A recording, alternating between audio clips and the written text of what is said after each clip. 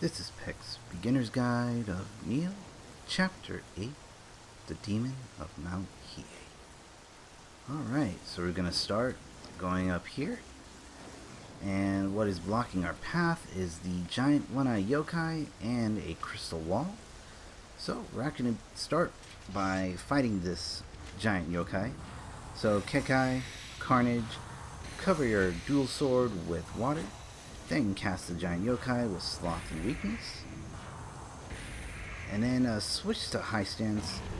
So what you do, just wait for him to attack and then punish him with the water slash. And then rinse and repeat.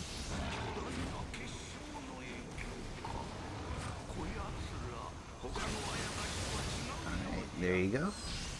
So apparently these crystals are way tougher than the ones at falling snow, so sword and misstance does not work against it.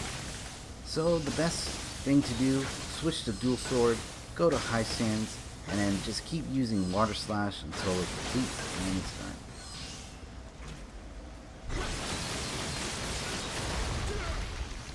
So just to be careful, there is a hole right where that crystal is, so just slowly walk towards the items that you need to collect and then move on. Switch to your katana, and hopefully you still have the right kitty. Use that for movability, and then so just keep going. To the right, you'll find the shrine. You can use that to replenish your Omeo magic, health, whichever it was on your journey. Alright, we're going to exit, and now we're going to go to our right.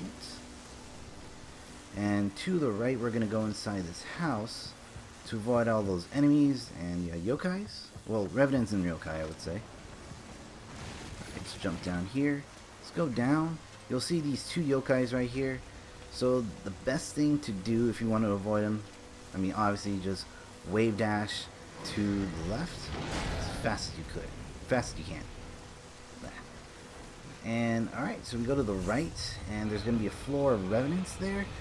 So just avoid them, keep going to this house, and then just use this shrine as a checkpoint.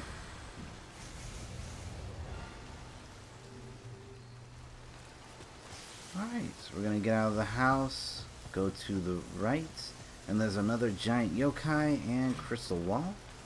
So we're just going to do the same process that we did from the last one.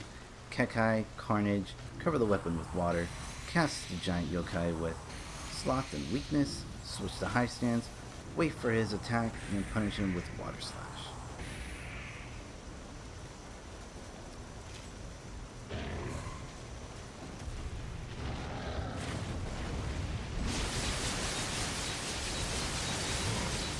Alright, and there you go. So, still have it on high stance, so you're going to use the water slash on the crystal. And once the crystal goes down, all the yokai and revenant surrounding the crystal will pretty much be defeated or died, basically. So if you go back to the shrine, that you don't have to worry about the crystal or the yokais around the crystal, along with the revenants. They don't respawn. So that's good news on that. Alright, so... Oh, just a 411 about the hole where it leads to.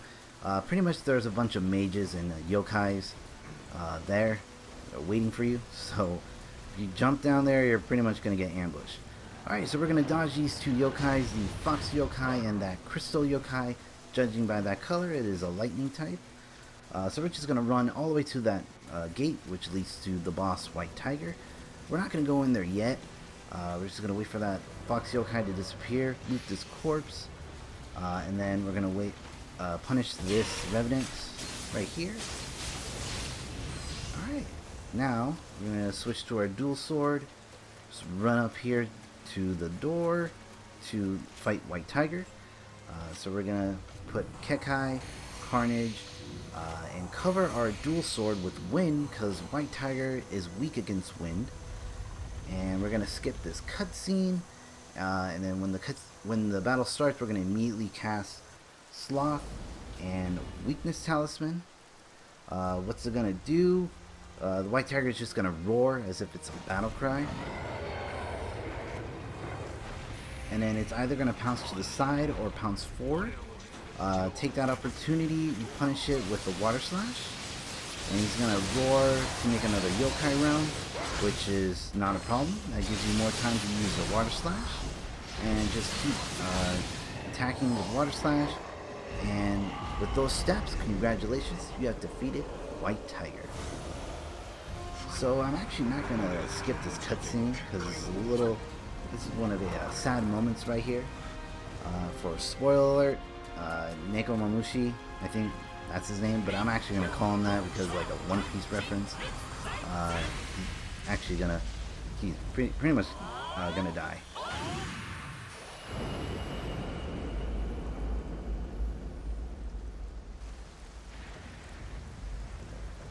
Alright, so these dying moments before he parts ways. 悲しみでない魂は巡り巡る人の世の戦乱と太平のようにの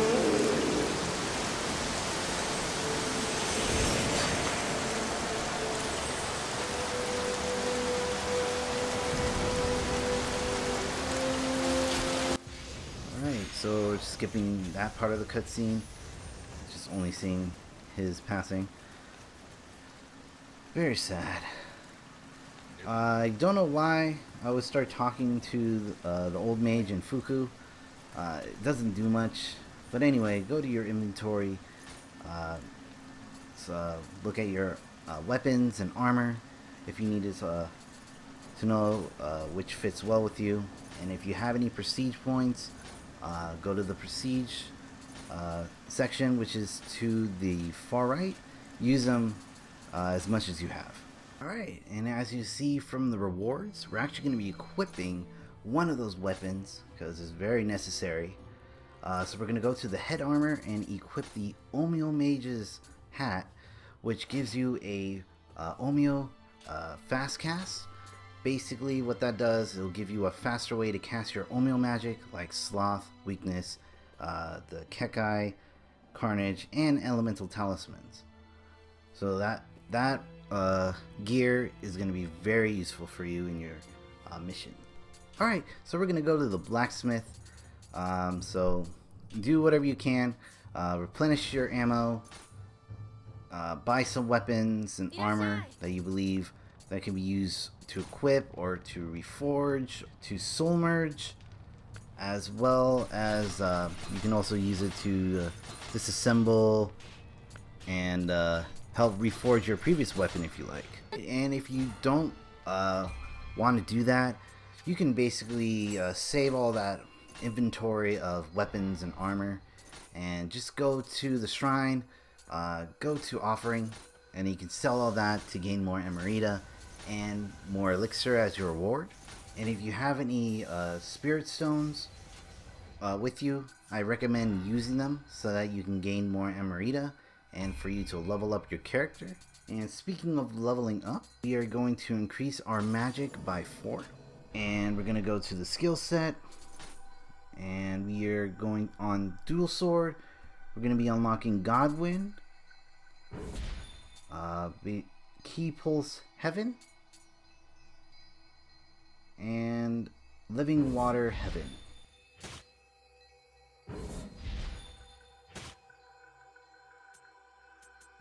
Alright, and then we go to Omio, and we're going to increase our talismans by level 2. So we're going to increase Weakness Talisman, Water Talisman, and Lightning Talisman by level 2.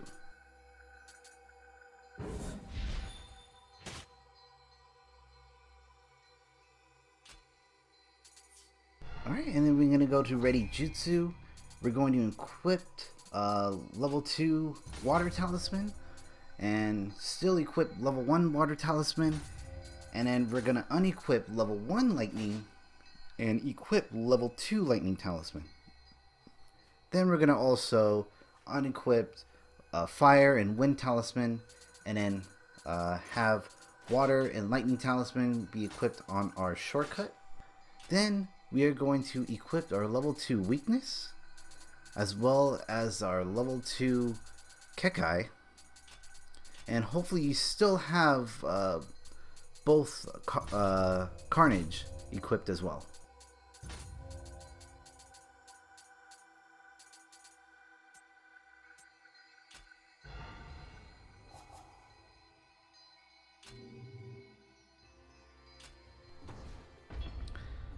Alright, so we are actually gonna travel to the next region on the next video. The mission we're going to is called the Iga Escape, and we are going to be fighting a giant frog yokai boss.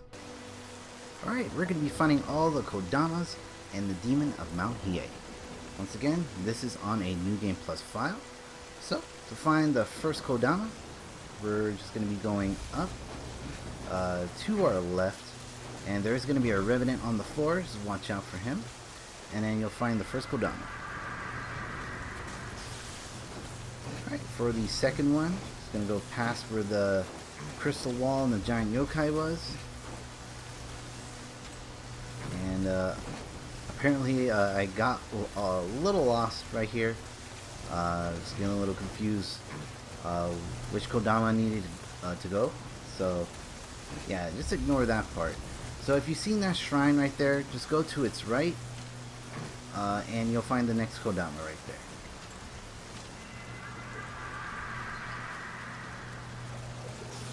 Right. The next one is going to go right here. Pass underneath this bridge. Let's go down. Go to our right. And then go to our left. Go straight, and then behind this lamp you'll find the next Kodama. Alright, we're gonna go through this hole. Make sure you destroy the crystal first, and then you'll find the next Kodama underneath the bookshelf. The next one, just go to the right, keep going right, and then climb up this ladder. And fortunately, once again, I got lost for no reason. I thought the next Kodama was right here in this area, but I realized it was not. So again, forget that. So go right here to this area, keep going, go to the right, and then it'll be the next Kodama on your left. Alright, for the next one, go up, take a right, and then right where this house is, it'll be the next Kodama be on the left side of the house. Alright, this Kodama is very easy to find.